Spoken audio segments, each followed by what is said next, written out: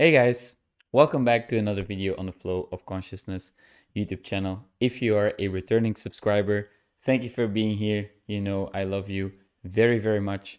If you are a new viewer, welcome to the channel. I hope you can enjoy the vibes and the energy that I bring. Now, I recently decided to start a new kind of series where I scroll through my Google Keep Notes on my phone and I just pick a random one and I start talking about what it means to me or what thoughts that come to mind, because I believe there's a lot of good content in my phone that I'm not currently using. So I will just grab my phone and randomly scroll through my notes, stop, and then pick one that I think might be interesting to talk about.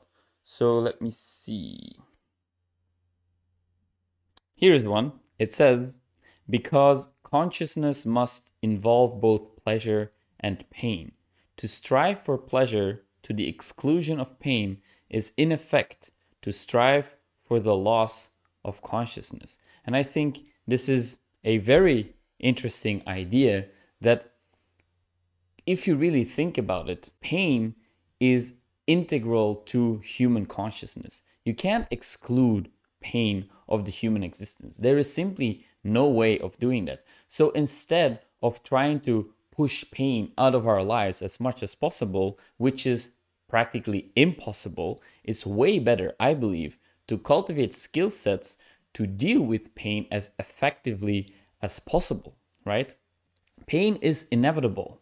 The way we deal with that pain, the way we cultivate our mindsets around pain is going to make the difference between tremendous suffering or a bearable amount of suffering, right? So I have been working on developing a whole range of skills and tools to help me deal with pain on a daily basis, because there can be so many different types of pain, right? We can have physical pain, mental pain, soul pain, emotional pain. There is so many different types of pain that are inherently connected to us being conscious. We can't strive for just pleasure without the pain. They are two sides of the same coin. Now, if you teach yourself to view pain as a source of strength, to view pain as a treasure that contains lots of valuable information, then you can go about your life in a more empowered way, right? Yesterday, I recorded a podcast episode where I talked about how I was in such pain due to a stupid mistake that I made. And I decided to just observe the pain. I decided to be mindful with my pain. You can do the same. If you're in pain right now, or if you're struggling with letting go of something, or if you're dealing with a very challenging situation, try to approach it from a third person perspective. Take a little bit of distance, because we can sometimes feel so immersed in our pain. We can feel so obsessed with it, so consumed by it. The pain can consume us completely. But if we zoom out a little bit and we understand that there is so much more going on in our lives than just the pain we are experiencing right now. And maybe sometimes the pain can feel so overwhelming that it feels like you have no other option but to pay attention to it, to feel like this is the only thing that's present in your life right now. But I can assure you there is small moments in your day, in your direct experience, that are not involving this pain. You have moments where you think about something else. You have moments where you're enjoying life. You can soak up some sunlight. You can go for a walk. You can create something. There is small little moments that you are not thinking of the situation that is causing you pain right now. Try to pay a little bit more attention to those as well, because pain is inherently attached to pleasure and vice versa. So you can't have the one without the other. And I believe that there is these huge cycles in life, right?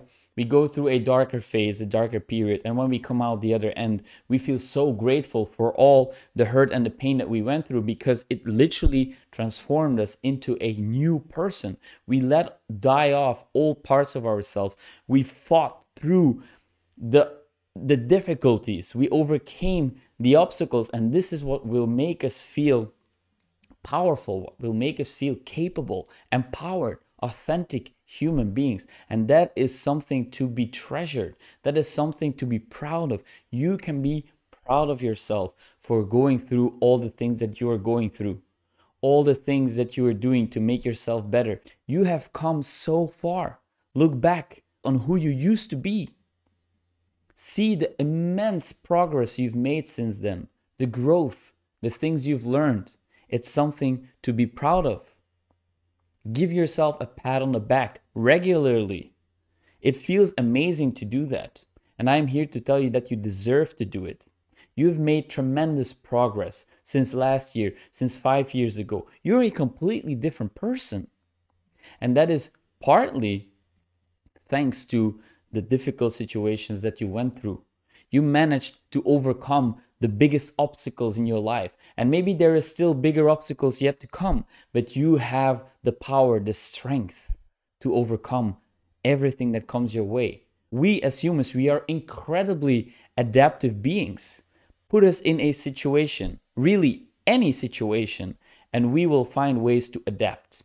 You have the strength, you have the creativity, the abilities to adapt. I know that. It's inside you. Give yourself a pat on the back for that. You really, really, really deserve it. You can be proud of yourself for everything you've achieved so far. And remember, pain is the other side of the same coin of pleasure. And as always, thanks for watching, guys. I'll see you tomorrow.